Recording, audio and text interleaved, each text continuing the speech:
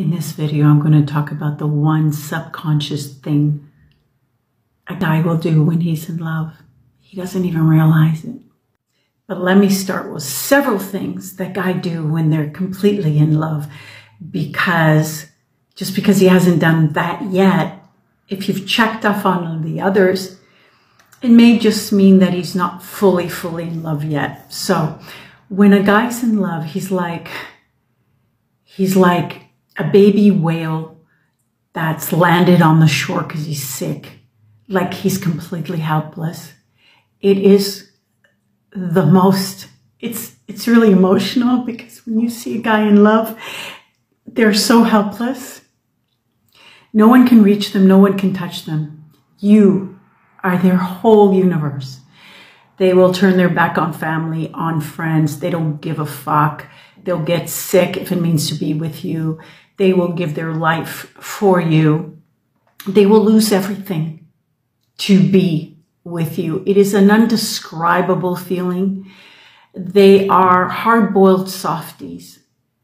You see, their exterior is strong, but they're so gooey on the inside.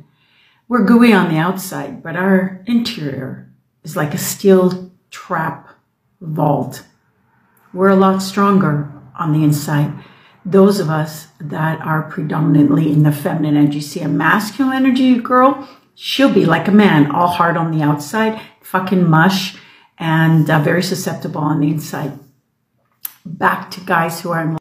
A guy who's in love with you has to check in on you often, not needy like, but just, he wants to know how you're feeling. He's not calling you to dump his day on. He will often have to buy you stuff. You're like his little doll that he wants to dress up and get things. And again, it's not in a weird way. It's just, you belong to his heart. Do you understand what I'm saying?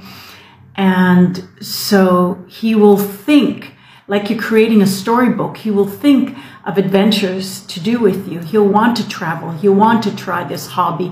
He'll want to do this. You're like his playmate, his best friend, his true love. I mean, there is no more height of excitement for a guy than to be truly in love, where he can never have enough of you. A guy lives for that kind of love and dies for that kind of love. When I say die, gives up all his shit, gives up habits, gives up friends, gives up countries, gives up everything. And so a lot of gifts, a lot of adventure, but the one thing that he will do is that he will sign his name, love, and his name.